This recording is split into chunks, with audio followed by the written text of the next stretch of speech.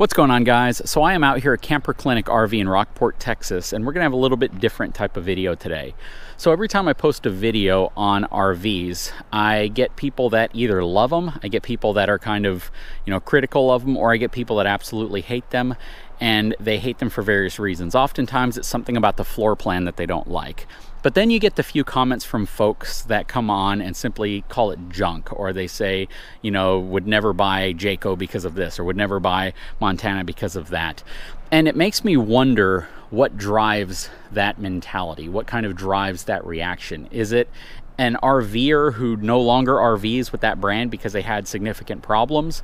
Did they have problems with the way the dealer treated them? Or did they have problems with the way the manufacturer treated them? I really want to know and understand, because if you say junk, for instance, when I do a Jayco video and they reference some quickly put together video that was criticizing Jayco and making some of their lighter, cheaper units and how they make them in such a short period of time, and that's the reason why you're calling a $100,000 Pinnacle or a $80,000 North Point junk. I don't think that makes a lot of sense, considering the fact they're made by two entirely different crews at two entirely different factories. So considering all that, it's interesting for me to understand why people might hate a brand and love another brand, or love a brand and hate one. And I'd really like to understand and learn from you all what drives some of those reactions. Now, if you don't like a certain brand because of a component they use, I can understand that. So for instance, if you're looking at a Montana, which uses rack and pinion slides, and then you look at a High Country, which is also the same brand, but a slightly lower cost version, which uses cable driven slides, you might say, I like one brand versus the other because of that. But again, I don't think that equates to calling any of them junk. It's simply a choice in component. Some people have had really, really great success with a cable-driven slide, and some people have had really, really great success with a rack and pinion slide. So it comes down to preference at that point. But specifically for those people who call a unit junk, why? And I bring this up because, let's say we're looking at this Montana High Country and we look at the suspension setup on this unit. You might say, well, I don't like this brand because of this specific brand of tire that they use, even though that tire choice drives down the cost so they can put other stuff inside of the RV that you might really like. They have a higher end road armor suspension. They have the thicker shackle straps, greasable wet bolts. These are all things you may never see when you're looking at an RV, but can contribute to a much safer towing experience, and they're thoughtful things that the manufacturers put in. But let's talk about junk again. A lot of people say, you know what, this brand or that brand is junk. What specifically are you pointing to make that determination? We're going to step inside of this relatively affordable Montana 377 FL to dive a little deeper. So, looking at this unit inside, would you say it's junk because of the cabinetry? Would you say it's junk because of the refrigerator? What specifically makes people criticize RVs as just not being reliable or not being practical because of a construction technique? For instance, this backsplash. It's a nice backsplash. It's purely decorative. It's probably adhered to the wall with some type of a builder's glue, but could this potentially come off? Yes. Could this wall slightly flex while you're driving down the road? Yes. Could that be the reason this comes off? Potentially, right? The solid surface countertops you have here. This is all constructed very similar to how it might be constructed in a home. But when you attach cabinets on walls and then you screw them down to the back, I mean, all of this stuff flexes when it's going down the road. So if you have a cabinet issue, if you have a piece of trim that comes off, does that categorize it in your mind as junk? Or in your mind, is it just viewed as that's just what happens when things move down the road and they flex?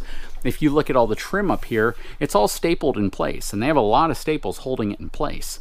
But these staples and tacks can flex, because if this piece of trim is the exact length of the area that it's connected to, any flex at all is going to push against this and want it to come off somewhere. So it can potentially come off on any RV.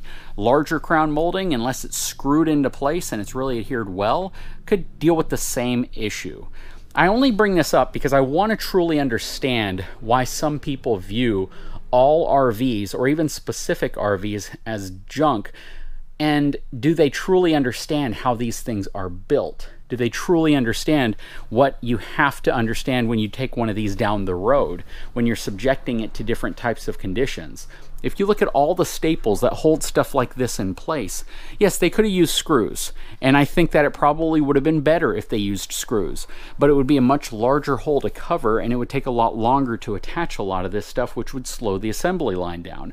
So would you be willing to pay 10, 15, 20% more for an RV just like this with a slightly different technique on how things are attached, if it means that they can't produce as many, they can't get them to dealerships as quickly, and because of that, the cost has to go up significantly to justify the manufacturing costs, all the other components that go into getting an RV produced and out to a dealership?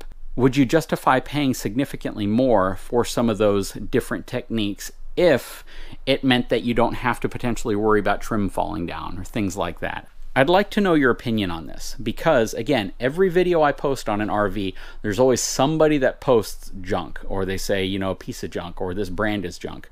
What specifically are you pointing to that makes you believe it's junk? Again, these are completely hand assembled. This isn't like your car where it goes down a robotic assembly line and everything has an exact spot to be bolted in and it's done by torque guns. It's done by a specific computer aided diagram that shows where everything goes. Everything in here was assembled by hand. Almost everything in here was built by hand. The components, the stoves, the microwaves, the refrigerators, they're manufacturers that supply these products to the RV industry, which then assembles it into an RV. The slide technology, that's not them, that's the manufacturer of that slide technology, whether it's, you know, a slide from Lippert or whether it's a slide from one of the competing brands. This is all stuff that just ends up being assembled in a factory. And the question is, would you rather them slow everything down to where instead of producing 14 units a week, you'd rather them produce 3 units a week? Maybe you can't get one, or if you do find one, because they're producing such few, the cost of them is significantly higher to justify the smaller output in product that they're producing.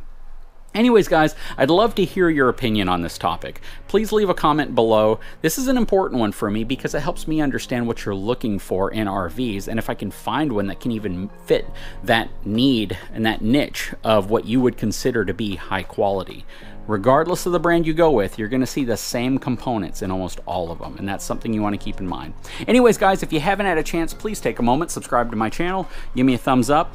And let me walk to the back of this one real quick because it's kind of cool. It has a staircase that goes up to the top. There's a bunk up here. King size bed below. Can't imagine how loud it might be if you have kids running around up there. Good size bathroom, shower. It's a cool floor plan. Guys, if you haven't had a chance, please take a moment, subscribe to my channel, give me a thumbs up. We'll talk to you again very soon.